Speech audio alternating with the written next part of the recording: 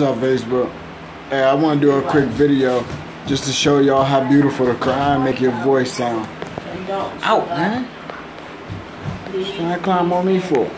Even if you don't know how to sing, I don't have any skills in singing, any prior experience other than repeating after hearing other people sing. But here it is. It's amazing, man. It just completely beautifies your voice just from reading the word of Allah. A'udhu billahi minash shaitanir rajim. Bismillahir rahmanir rahim. Alhamdulillahi rabbil alamin. Ar-Rahmanir Rahim. Maliki yawmiddin. إياك نعبد وإياك نستعين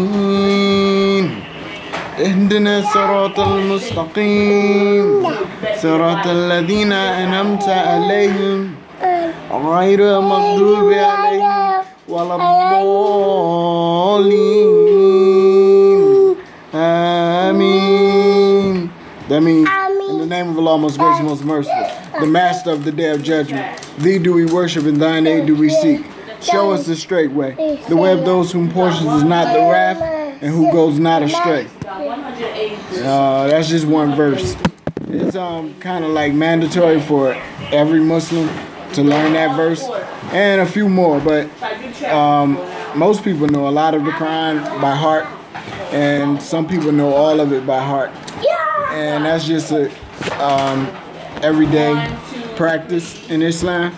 That's why it's kind of like real authentic. It's hard to change words from preacher to preacher because they all speak in the same, or it all can be sourced back to the same words. You know, you can't change Alhamdulillahi Rabbil Alameen. All praises are due to Allah. Now, of course, it got more meaning than just that in English. You know, Alhamdulillah, all praises.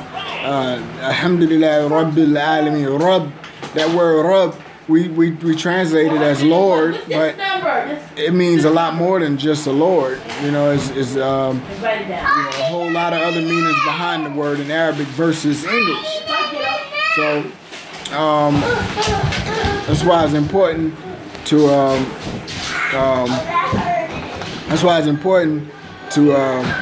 seek knowledge from the cradle to the grave. Peace.